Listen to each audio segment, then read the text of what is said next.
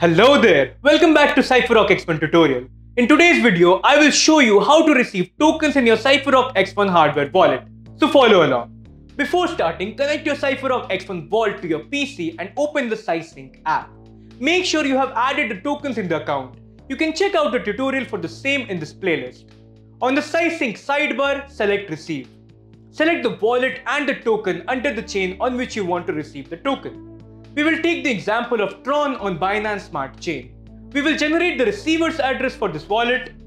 On the Cypherock X1 vault, you will need to verify the asset and the wallet name.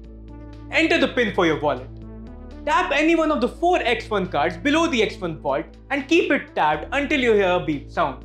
First, copy the address that you see here or scan the QR code. Verify the address shown on the cySync app matches with the one shown in the vault. You should only trust what is shown on the wallet's trusted display and not the other way around. Your address is successfully verified from the X1 vault, and now you can go to the sender's wallet and use this address for receiving crypto assets. We will wait for the crypto assets to be received in the wallet.